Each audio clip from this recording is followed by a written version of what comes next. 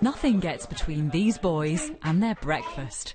Charlie here has autism. His dad's unwell and often confined to bed, so big brother George has plenty on his plate.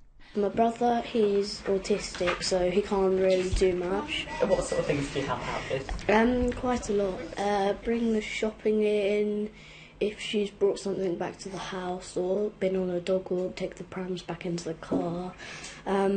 Might help doing things.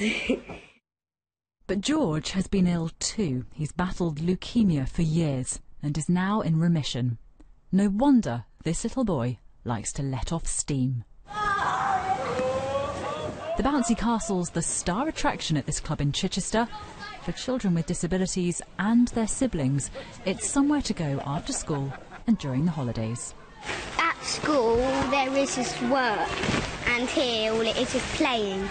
He gets to be with other people like him, don't get excluded, and he can just do what he wants. It's also a chance for respite, a break for both parents and children.